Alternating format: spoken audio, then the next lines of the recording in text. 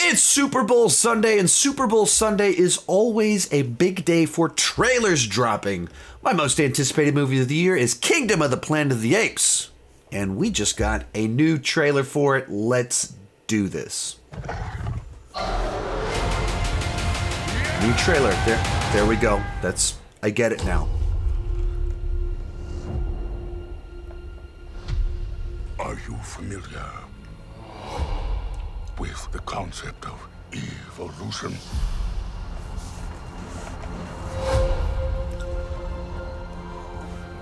In their time, humans were capable of many great things. They could fly like eagles fly. They could speak across oceans. But now, it is our time. And it is my kingdom.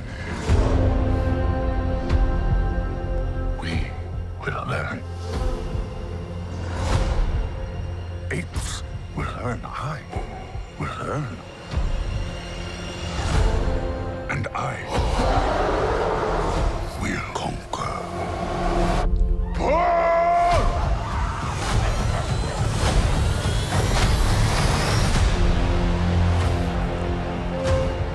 Legend says ape and human lived side by side. Impossible as that may seem.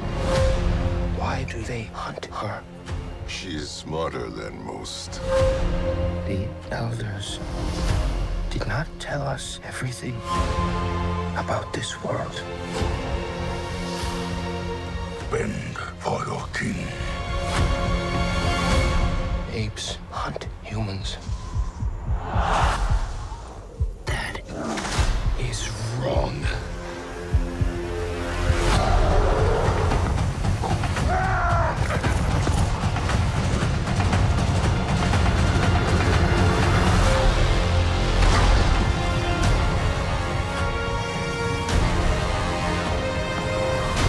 Together, you will die. No, together, strong.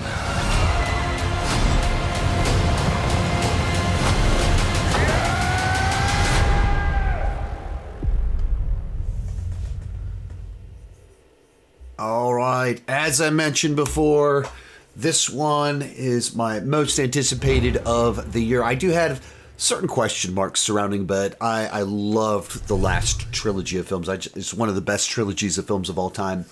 And while we don't have Matt Reeves returning to direct, of course he's doing Batman 2, and we don't have the director of Rise of the Planet Apes directing, we have the same kind of story group. And as much as I love what Matt Reeves did, I also think Rise was great.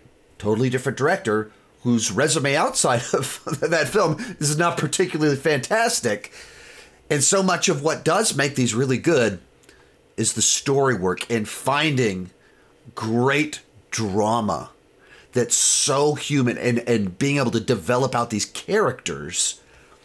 The first teaser gave us the vibe, the energy, the context of our story. This one gives us a lot more plot of what's kind of going on, where the world of the apes are at, what they're curious about, and kind of what's thematically what we're dealing with humans, evolution, this girl that's special, and everything kind of going on with that. What's that conflict that's going to lead to our story and our new hero emerging? And you get that's I think one of the big concerns a lot of us have had is like, can they have another character? I don't think that has to be as strong as Caesar, but can you have another great character that can carry it like Caesar? I think Caesar might be the best character of the last decade. So you don't have to be that good. You don't have to be the best of a decade. But you have to have one strong enough to carry the drama where you're rooting for this character, that they're so well developed and interesting. And so much of what they were able to do with Caesar was because we followed him from something very relatable of being raised by humans, and then you track him throughout the collapse of our world and his rise to power. And so but it started somewhere that felt very human, very normal, very close to home. And can they find a way to do that in a story that starts off so detached from our world? Will that work? And I think this one gave a flavor to it of how this would be a character that would have that, those qualities that you just root for him and what he's trying to do. And then with the humans on the also likewise, they anchor your story a little bit. And in this, of course, if you have humans that can't talk and only one that's a little bit smarter, does that work? How does that work?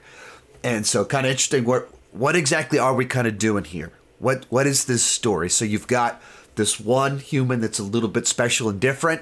So we're if Rise of the Planet of the Apes was a flip on Planet of the Apes, where this one guy shows up and he can talk. He can talk, he can talk, he can talk, he can talk, he can talk, he can talk. I can sing. And now we flip it Rise, and now we have the Caesar. He could talk. And then we flip it again and we go, she's different. Maybe she can talk. Is that kind of what our story is? Are we back to doing Planet of the Apes, but from kind of a different perspective? I mean, obviously doesn't seem like we're doing the spaceship stuff with everything kind of going on there. But what exactly is kind of the take here? So this trailer did its job. This continues to be one of my most anticipated of the year. Can't wait to check it out. Looks like a solid addition.